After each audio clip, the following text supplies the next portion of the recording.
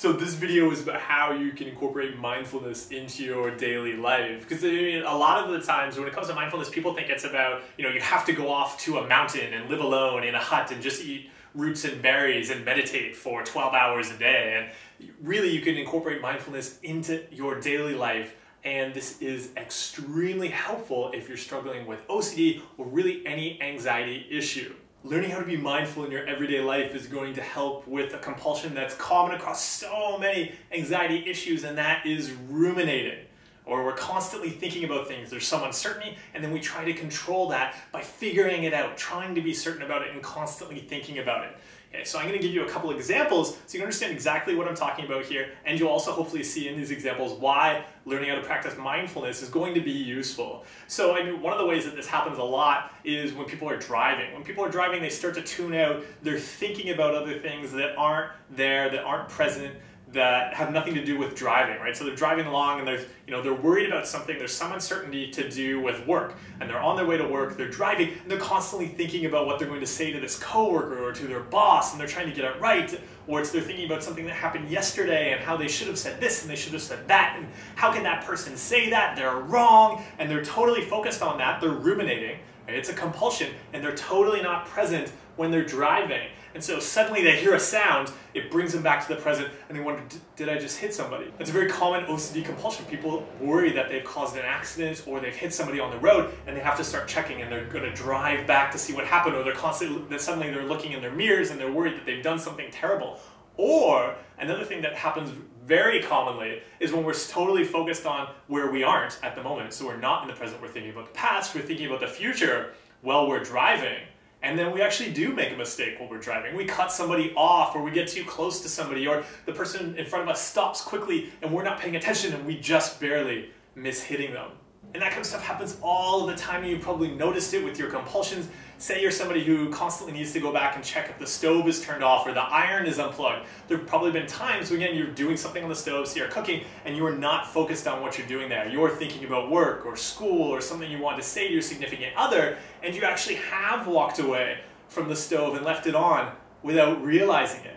Or maybe you turn on the stove to, warm it up for something, get the pot, the pan heated up, and you sat down at your computer and suddenly you were totally focused on what was happening on your computer, and then you notice the stove is still on because you start to see smoke coming out of the kitchen and you rush in and you're panicked. And these kinds of things feed OCD, because your brain, next time you're thinking, oh, I need to cut out that compulsion, your brain is going to say, hey, but what about that time you did leave the stove on? What about that time you did walk out of the house and the iron was still on? Because you were so focused on what you had to do at work that day that you totally forgot you had left the iron on. And so this is going on all of the time, regardless of what particular diagnosis some professional has given you, or even if you haven't had a diagnosis and you just struggle with anxiety and you know that.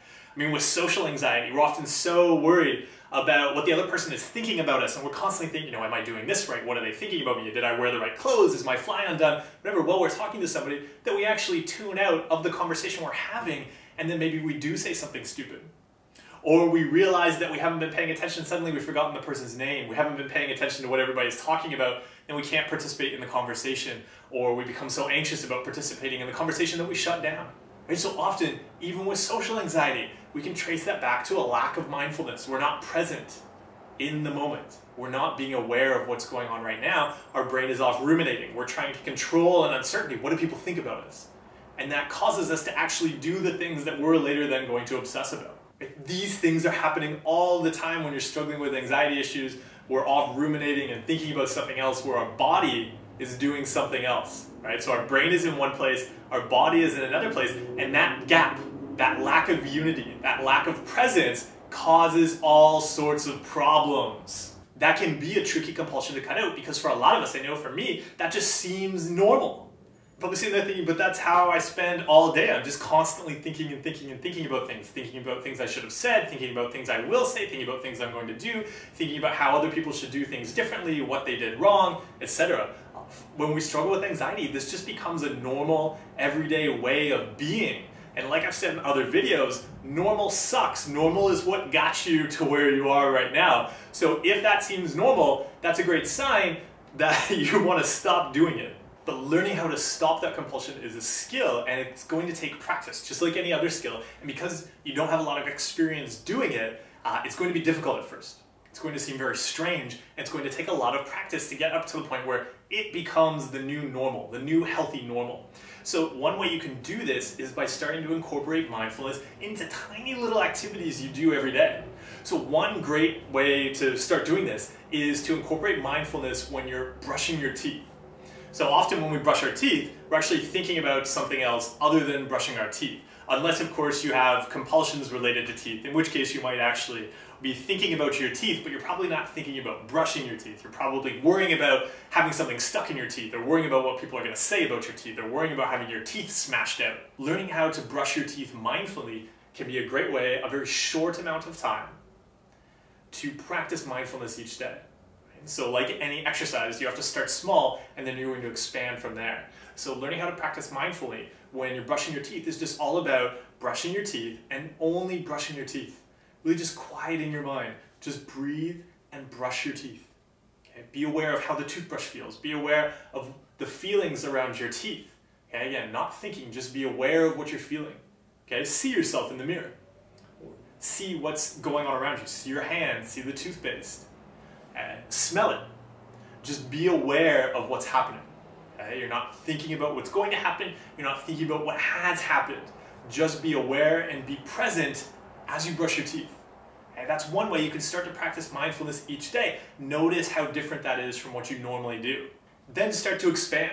Look at other things you do every day that you can just start to do a little bit more mindfully. Eating is a great way that you can start to be mindful. Maybe when you're making your food or when you're eating your food, often we're on our phones, we're watching television, we're on our computer, we're doing work, we're doing whatever it may be, and we're not paying attention to what we're eating.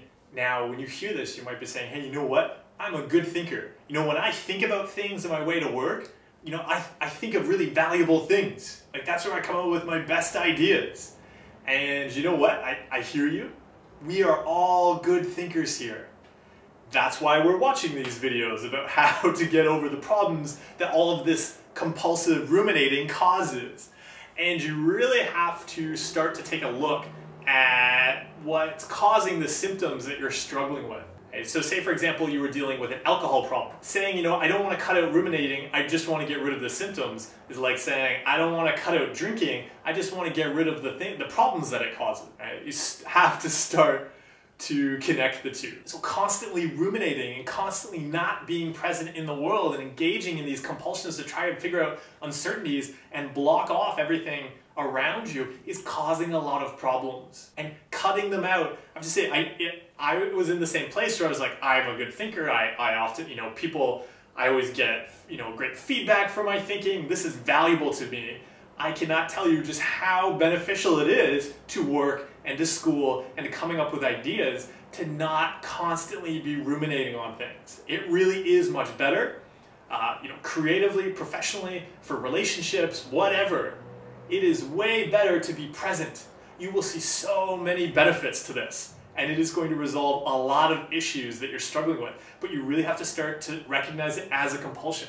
Don't let rumination become this constant compulsion that you're always engaging in, because you'll just get so good at it that it's only going to make it more and more difficult to stop. So be present, be mindful, do little things. Just doing those little things and getting good at doing little things and being present is going to allow you to expand your ability to be mindful into other areas of your life, and you're going to be more and more capable of just breathing and being present, and it is going to make you feel amazing.